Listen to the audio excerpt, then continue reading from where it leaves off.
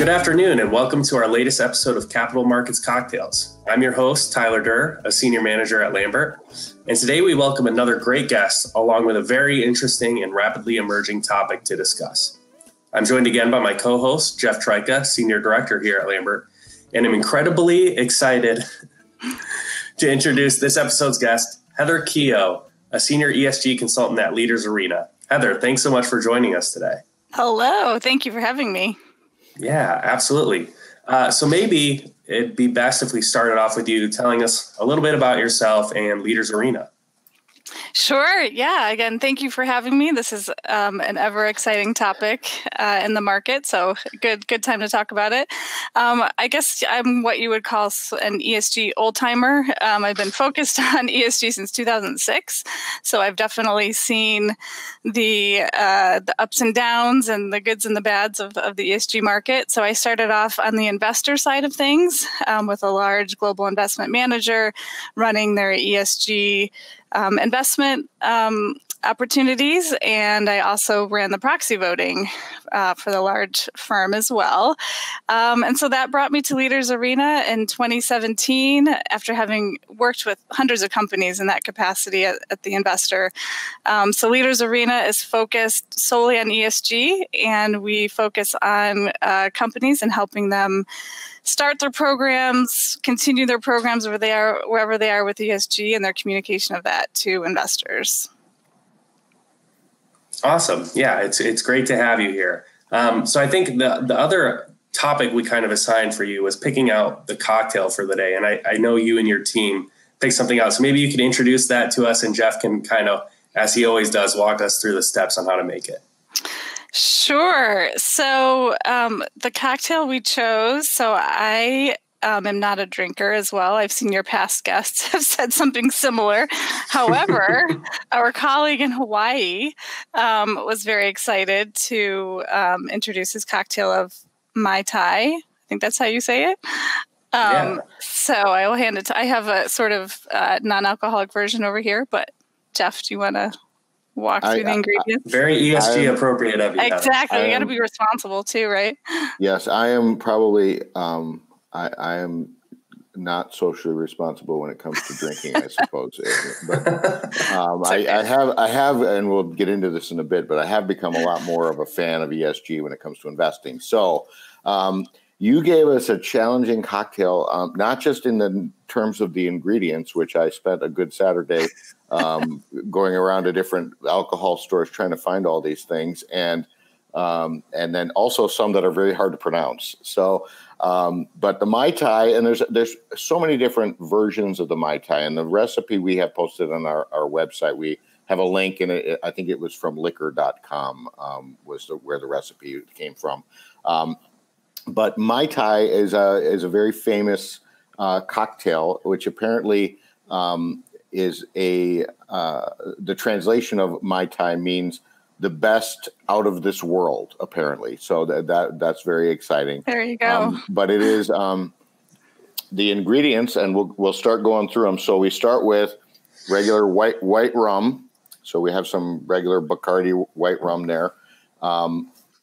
Orange curacao, which is right there. And then we have some fresh lime juice. I squeezed the lime, so I don't have that in my hand right now. Fancy. And then we have some of this, and it's, I think, half an ounce of this orgeat, which I don't know if I'm pronouncing that right. I think that's right, Jeff. But impressive. It was I had it written on a list, and I go into the liquor store, and do you have any of this? And because I couldn't even make an attempt at pronouncing it. And so you mix all of those ingredients in a shaker with some crushed ice, and then you do a little shake, which I've become quite famous for doing shaking cocktails on this program. Doing that, and then you pour it into your glass.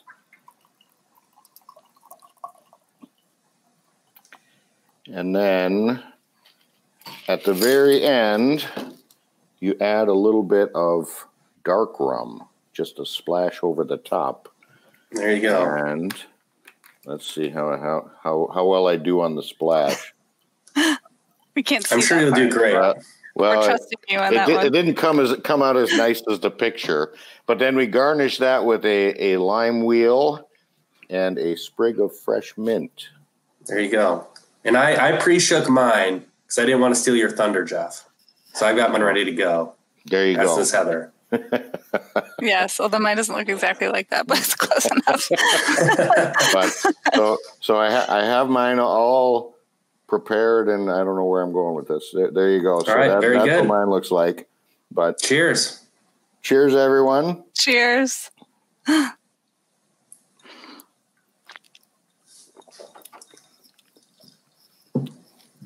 That is Thanks, the Jeff. best. Do you want to? That's that. It's not bad. Okay. I think if you continue to drink that, you're going to have even more trouble pronouncing words. So, maybe just a sipper for now, Jeff. Well, I'm trying to pace myself because this is actually an exciting conversation today, and I know I wrote a blog post a couple of months ago on kind of rethinking ESG and some of the things that.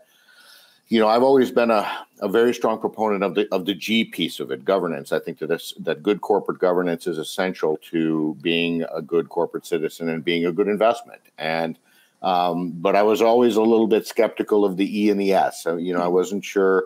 Environmental. I think it's good for us to be environmentally sound. Certainly, I don't want any companies to expose themselves to liability for dumping waste or polluting the environment.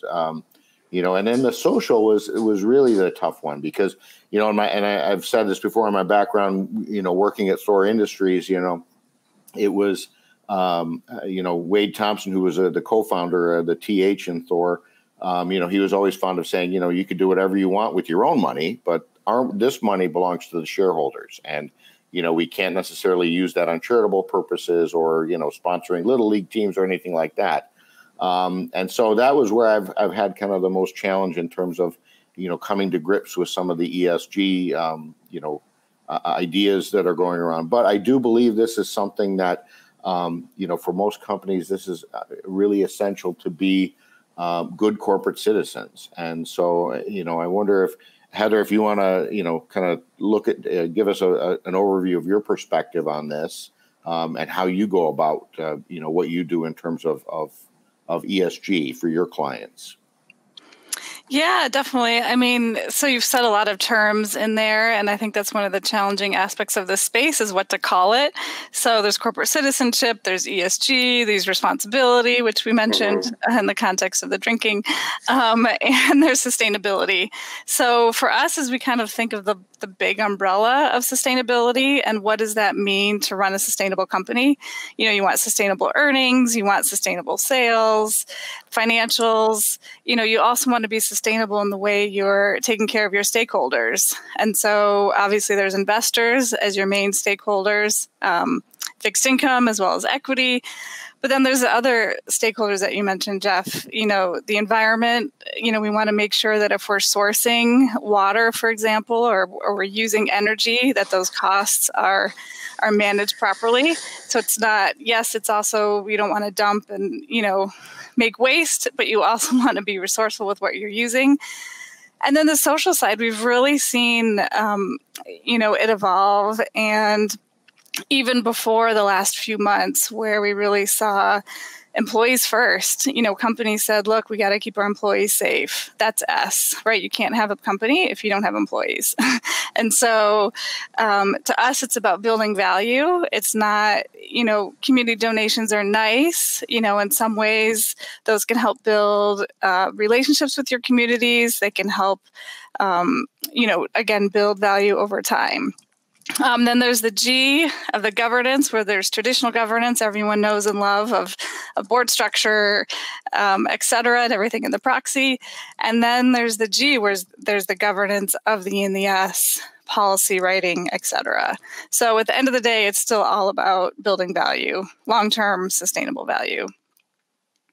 It's interesting. You bring up a few different concepts. And one of the things that, I think has really helped me to understand the S piece of this in terms of kind of the people and your stakeholders. And You mentioned employees. Obviously, that's a critical one. No matter who, what's your size your company is, you need to have a great relationship with your employees. You need to be focused on their well-being, making sure they have not just, that they're adequately compensated and they have, adequate benefit programs, but also that, they have the drive and the ability to take advantage of their own talents and be able to develop themselves into better leaders, into better employees, and having those sorts of resources available, I think, is incredibly important. But also looking at it from the flip side of that, relationships with customers, relationships with suppliers. How are you working together to make sure that the relationships you have are strong and getting stronger and beneficial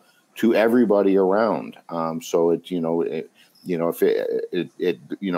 think a lot of companies might think, well, I think of my customers and I want to put them first and make sure they have everything they need, but you can't satisfy your customers if you don't have a supply base that gives you the raw materials needed to provide the product or service that you're providing to your customers. So all of these groups seem to be really intertwined in terms of the importance of maintaining a sustainable business for the long term.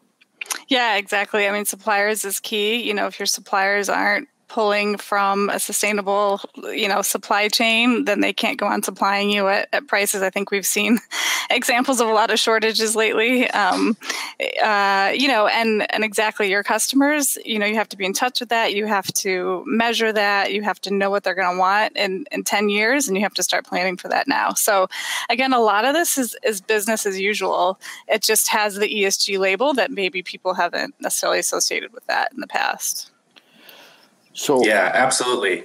And so I think we've mentioned a lot of elements here covering ESG. And I think so capturing all of these adequately might, in and of itself be a challenge. But I'm kind of curious to know what some of the other challenges are that you see on a daily basis with your clients in expanding or fully rolling out an ESG program and doing so across a wider spectrum of public companies. I know specifically here at Lambert, we work with smaller, micro, mid-cap companies that may have less resources than a larger cap company that can, dedicate full departments and employees to these efforts. So I'd be curious, your thoughts on what those challenges are and how you help smaller companies overcome them. Yeah, that's a good question. I mean, resources is probably the number one or number two issue is, how do you do this right with, you barely have time for your day job, let alone ESG, which can be sort of an extra added on top of that. So resources and where to start. I think those are kind of the two big aspects for small cap companies, especially when, you can look at your large cap peers and, they have hordes of people, they have, 150-page sustainability reports, and that's just not possible in the small cap space. Mm-hmm. So for us, having a partner that can help you with that is certainly one way to approach that. Someone that's an expert in the ESG space that knows kind of where the direction is. You really have to figure out what's important for you. So it has to be meaningful. So at the end of the day, if you put something sort of haphazardly in place, investors will know that and they'll see right through that.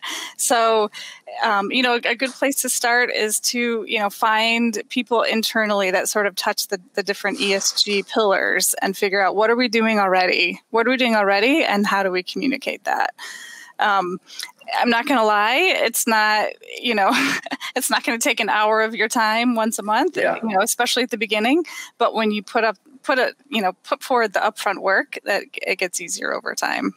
Well, you bring up an interesting thought process, and this is one of the things that I explored a little bit in my blog post, was that, this is something that has to be a commitment, and it has to be a commitment, from the top throughout the entire organization. So It can't just be something that we're going to go check a box and now we're ESG compliant, or now we're, it's not something that's that basic. It's something that really has to be, engendered within the entire, corporate culture to be committed to these things. And those things, I think, are going to be reflected in investors' perception of how seriously you're taking it.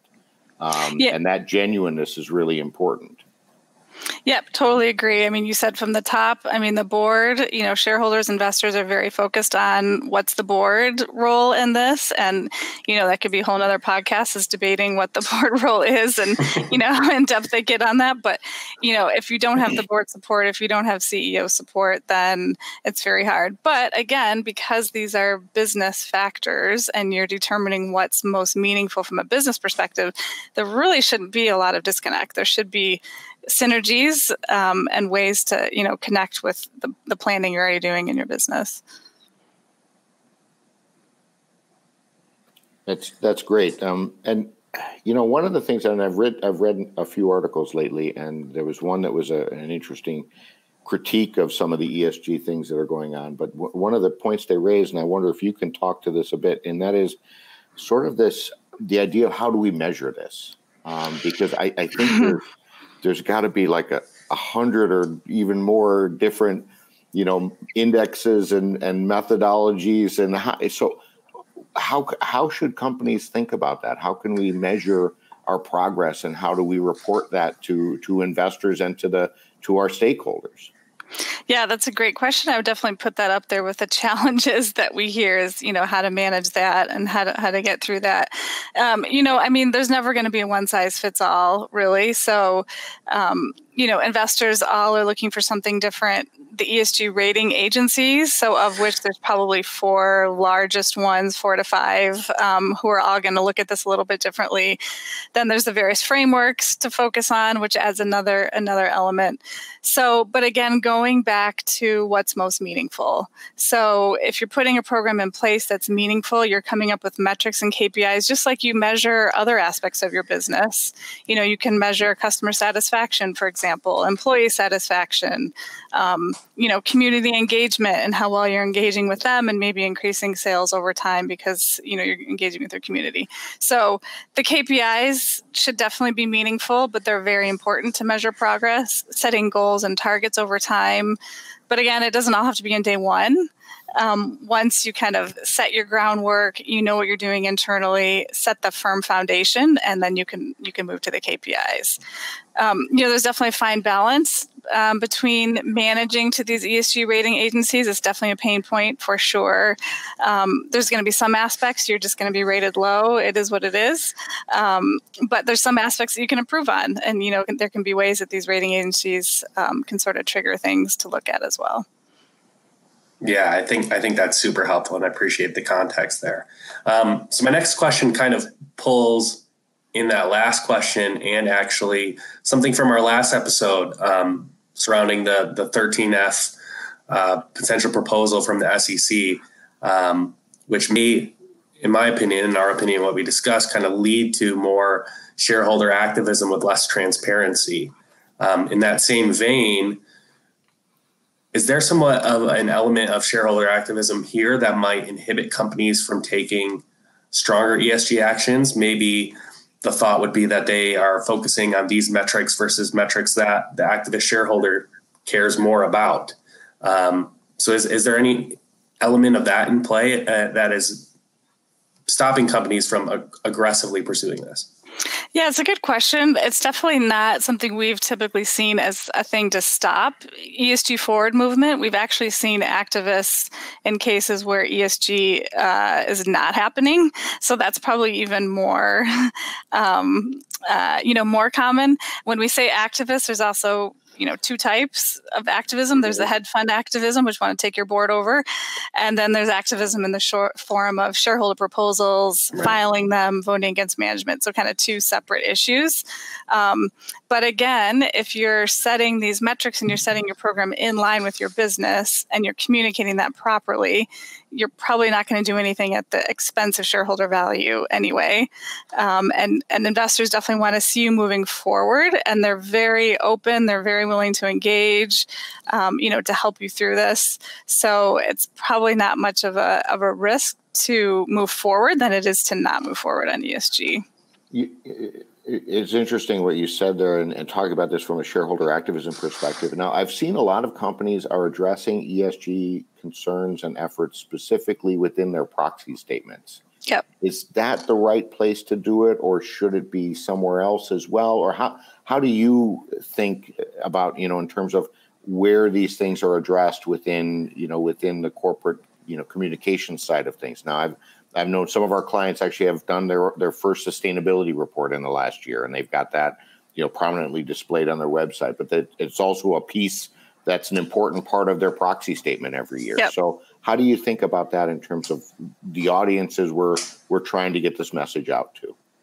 Yeah, I mean, proxies, 10Ks to some extent as well are great avenues because the portfolio managers, the mainstream, as we would call them, portfolio managers may not necessarily be reading the sustainability reports yet, although they are more and more, and they should be more and more. And so the proxy is a great space for your key messages. You can't go into the proxies are getting long enough as they are with all this, added governance, which is great. So it's a great avenue for summary and your key messages. But websites and sustainability reports are certainly the avenue to go more in depth on these topics. Again, when we say report, it doesn't necessarily have to be fancy. It doesn't have to be 300 pages. Investors want good content. They want measurable content. And they don't expect perfection on day one. So it's okay to start with a little bit of information on your website and build from there on out. Have you found, and this just, in your experience working in in ESG at a fund manager and being in charge of their proxy group, is there overlap from the buy side on things like this, or is it still kind of treated separately, between ESG concerns and proxy concerns? Yeah, ESG and proxy for sure is overlapping, and that's what we see. A lot of the kind of governance people that are in charge of governance are the ones that are having E&S added to their plate as well, especially now that there's more and more votes and shareholder proposals related to ESG, votes against managements, more and more votes against boards too for lack of diversity, et cetera. And so really where the connection comes is where that proxy ESG person or group, how they relate to the portfolio managers making investment decisions. And that's where the link is definitely getting stronger. Investors are having a lot more pressure from their end clients, from asset owners, to integrate these factors. And so those two groups are the key ones which are working more together. So I think there is obviously overlap in the proxy element and including governance components along with ES to that. I think we're still hearing from our clients and other public companies that some investors are interested in ESG efforts, some less so.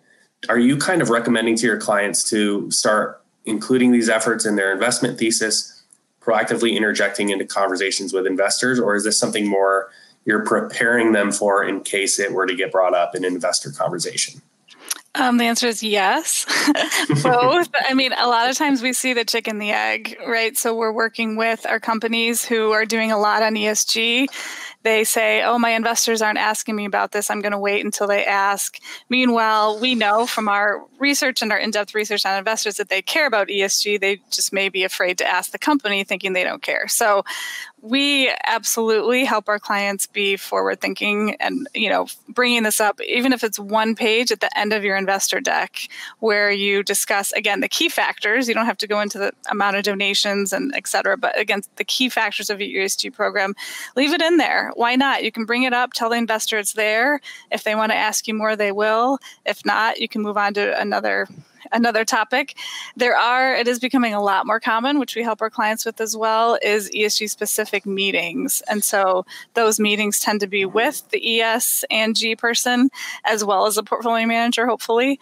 And that's a lot more common. And those can be really fruitful and really helpful to help companies move forward in their programs. What types of things do you see them asking for when they're in these meetings? Or is it just more information? Or because, if I was a portfolio manager focused on these types of things, one of the things I would ask for is, what are you trying to accomplish? And what are the measures that I can look toward to see that you're making progress towards them? Yep. I mean, ideally, in an ideal world, the investors want to see these are the ESG factors we're focused on, and this is how it's going to grow your value over time. Sometimes it's hard to make that case right off the bat. Sometimes it's hard to link it to cash flow, revenues, CapEx, et cetera, at the very beginning. That'll get there. So that's sort of the ideal scenario. But you're right. Investors want to know it's a risk mitigator too, right? Like, how are you using ESG as a risk mitigation? Pandemics, an obvious one going forward, hurricanes, et cetera, could be related to climate change. So they want to know, what's most material for your business and how is that going to increase shareholder value over time? And, it also depends on industry, depending on what industry you're in, there's a lot of opportunities. You could be providing solutions to climate change, for example, and maybe you see your revenues growing from, sort of the green aspect of what you're offering. So that's an opportunity. Or maybe you're, a REIT on the coast and, or how are you mitigating flooding in your new development? So it's really sector specific as well. That's interesting. Tyler, do you have anything that you want to add? No, I think I would just like to kind of wrap up with your closing thoughts on how practitioners, counselors like myself and Jeff, but larger maybe internal folks in investor relations departments and companies and even investors, what's the best way for them to get involved in this effort? What's kind of the first place to start? Yeah, I mean, I think the first place to start is to designate somebody to sort of lead the charge. You need somebody internally that's not doing all the work. There's a difference between someone doing all the work, but leading the charge. So someone that's, the champion internally. So once you define that person can then find others internally, sort of a working group, if you will, of people that can help again, figure out what you're doing internally, how you want to communicate this to investors, knowing what your investors want to see, and really putting a roadmap in place so that you know where your plans are going forward. Perfect. I think that sums it up very well. Well, thank you so much again, Heather. I think this kind of brings us to the close of today's episode. I'll say it's been entertaining. It's been stimulating and possibly even groundbreaking for some of our listeners today. I believe I got the E, S, and G all in there. So. Nice. I didn't catch that. Good. That's nice tie-in. I figured Jeff might not catch it, so that's why I had to explain it at the end. He has to explain a lot of things to me, because I'm trying to keep my mint from falling into my cocktail, and I takes failed. A lot of concentration. But I do find that I like the flavor of this a lot more at the end than at the beginning, which shouldn't be surprising. After it sat there. Good. Well, thank you so much, Heather. Yes, thank you Appreciate both very much. And we'll talk again soon. We will have a toast to our another great episode and some great content and great ideas from Heather. I appreciate that. So here's a toast. Cheers to everyone. Yes. Cheers everyone. To you as well. Thanks all for tuning in. Thank you. Bye-bye.